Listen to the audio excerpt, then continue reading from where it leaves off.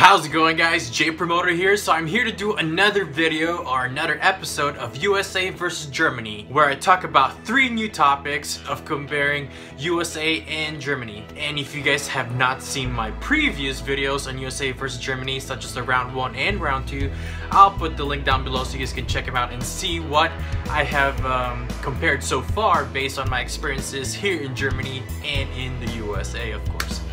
But I'm here to do another one, and hopefully you guys enjoy these 3 new topics that I'll be talking about.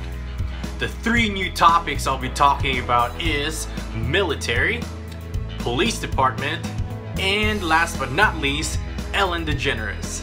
I decided to throw in Ellen DeGeneres in the end. Well, in case you guys don't know who Ellen DeGeneres is, I'll explain later.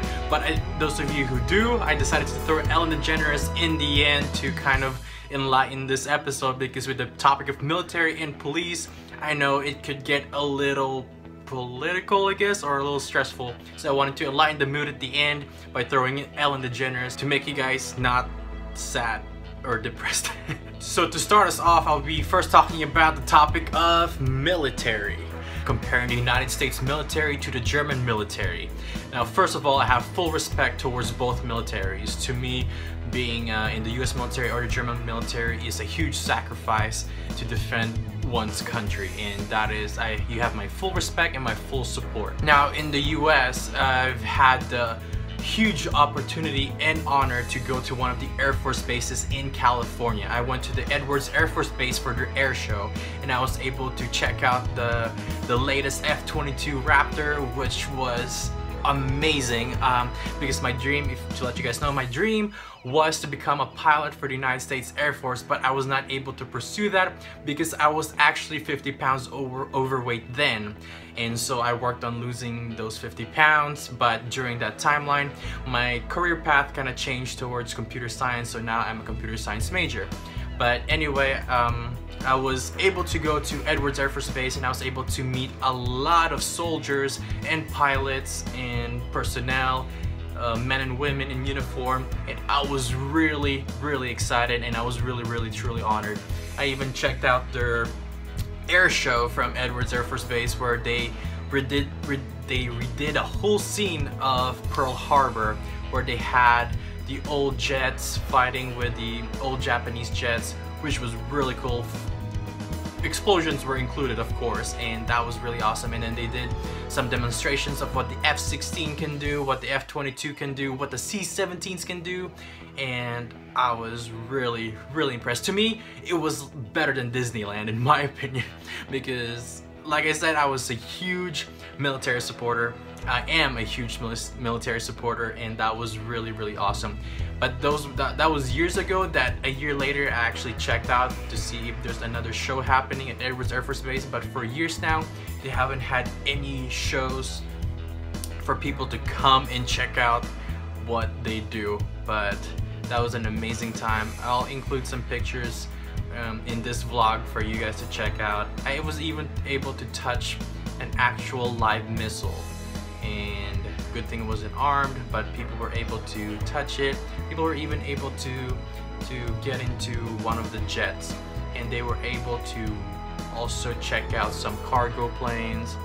It was really interactive, and I was very impressed that I could not wait to go back. But sadly, they did not do that again, I think because they were busy with military activities. So and Edwards Air Force Base is famous for their flight testing.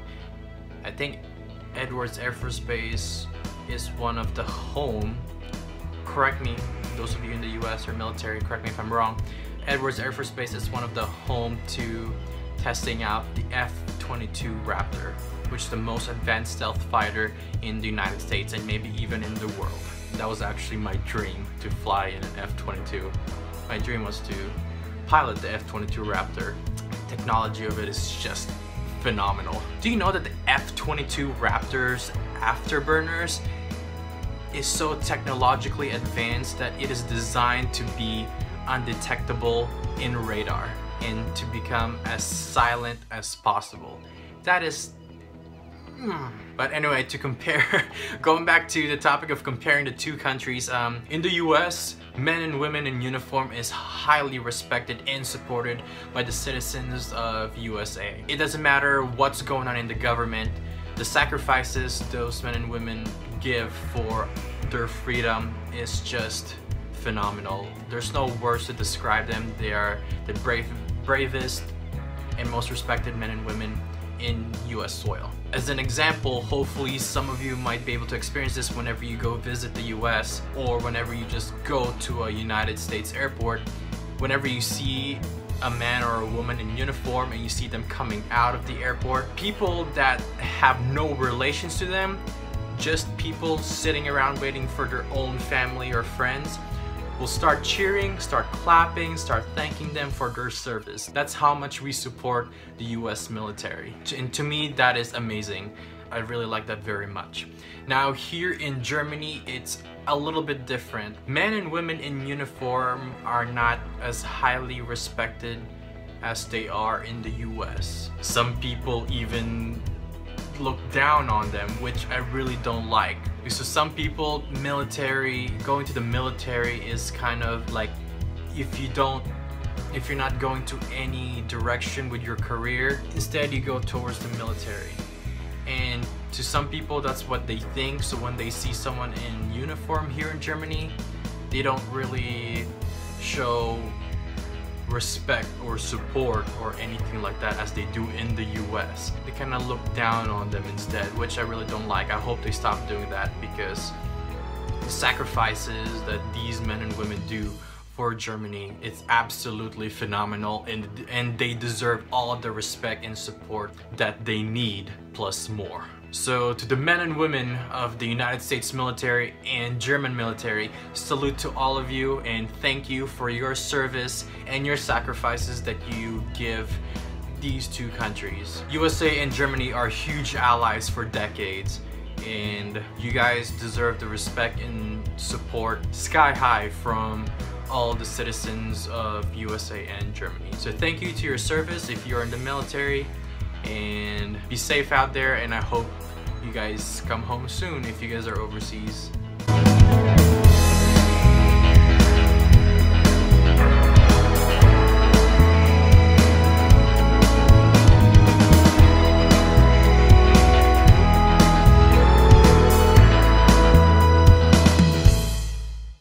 So after that little serious topic, I'll start talking about something a little bit more light, something a little bit more local, and that'll be about the police department. Now, the police department in the US is highly respected as well. They are pretty much respected as highly as the US military. Some actually, after serving in the US military, they go straight to law enforcement, to police department, or to the SWAT team, which is really cool because they already have the extreme training from the US military, and to start defending their local city is amazing. Now, in comparison with the police department here in Germany, it's pretty much the same as it is in the US. They are highly respected and highly supported by the people of that city. And I'm sure the same thing happens here. After serving in the German military, some of them might even go to the local police department. And the Munich Police Department is actually one of the finest here in Germany. Not to bring you guys back into a depressing time, but I don't know if you guys remember the shooting here in Munich in one of the malls. The response time and the organization of the Munich Police Department was incredible. They took charge, and they took charge of the whole city and took care of the situation, and they made sure that people were safe and were able to go back home. And finally, one of my all-time favorite moments of 2016 was talking to the First Lady, Michelle Obama, and we went to the CVS pharmacy together. How much are these? I'm just picking up stuff. What are you doing? Yes, I'm just scratching your back. I'm trying to focus. Okay. Here. Okay, I'm not really itchy. I am looking for headphones, though. What do you think? You think I just can you chill out on the itching and help me with this here? Don't scratch him. You know, but this is not how you behave in CVS. Stop scratching him. Oh no, Sarah, just stop it. He likes it. It's ridiculous. Did I feel good? Yes, it sure did. It was annoying to me. Looks like I gotta get it cheaper. You Michelle, open what it, kind of cream do you need for that rash that you were telling me about? rash? Don't tell people We about need a my cream rash. for a rash that Shelly has. Where is the rash? What is it? What area were you telling me about? My shoulder. Lower than that. Oh, Bernie Sanders. No. It's Halloween. Should we go that way? I thought it was, and it's not. No, it's not. It's not. It seemed. That didn't look like Bernie No, Sanders not to at me. all. Not at all. No. So the last topic I'll be talking about is much more enlightening, if not maybe even the most joyous person you'll ever know. And her name is Ellen DeGeneres. Now in the US, Ellen DeGeneres is known to be the person who enlightens everyone's day. I myself am a huge fan of Ellen D, that I watch her show every day. She's a funny, incredible, who helps so many people every day by making them laugh, by making them dance, by helping them financially, by helping their career goals, and pretty much everything. She's an amazing woman that President Obama actually gave her a medal for her accomplishments and for what she does. And to me, that is an incredible accomplishment. And moving here to Germany, I actually miss her, because the Ellen Show is actually not being shown here in Germany in TV. If it is, please let me know, because I have not seen it and I really want to go back to watching her show, because right now I'm stuck with YouTube on my iPad watching reruns of specific moments from her show.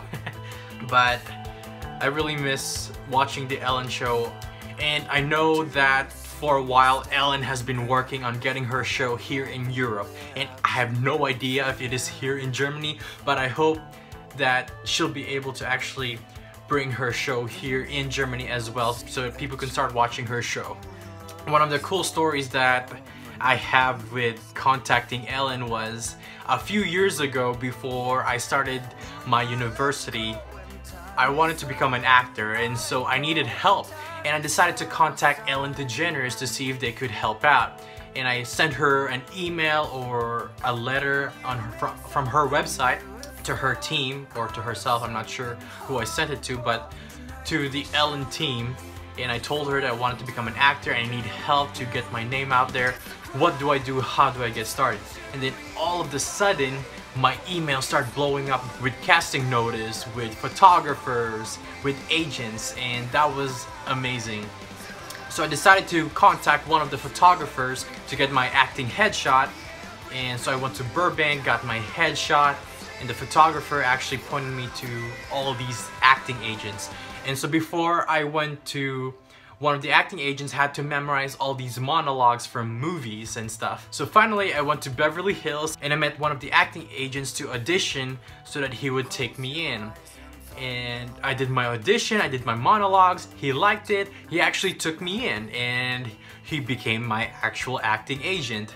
After that, he started getting me auditions in Burbank, LA, Beverly Hills, Hollywood, and I auditioned for all these commercials for these shows. And it was an incredible experience. I was able to meet a few actors. That was pretty cool. And to be honest, that was the experience that made me comfortable in presentations, I guess, in standing in front of audiences or a crowd to talk in front of them. So I was very thankful for that. And Ellen, thank you. Anyways, hopefully you guys liked that round 3 of USA versus Germany. If you have not yet so, please subscribe to my channel. It would really help.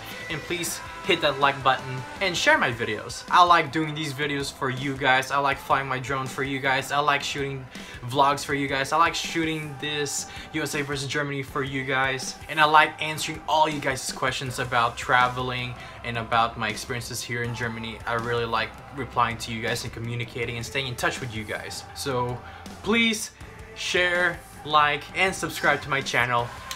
It will be an incredible help. And please stay tuned. This weekend is Easter weekend, and I'll be bringing my drone to Kisleg, as promised from a few videos ago that I tried shooting with my drone but was not able to because it was raining. So hopefully this week, Easter weekend, will be a much better day to fly my drone, and I'll definitely be flying my drone to show you guys a different perspective of Germany, more nature side. So, vielen Dank für das Aufpassen und stay tuned for more videos, and I'll see you when I see ya.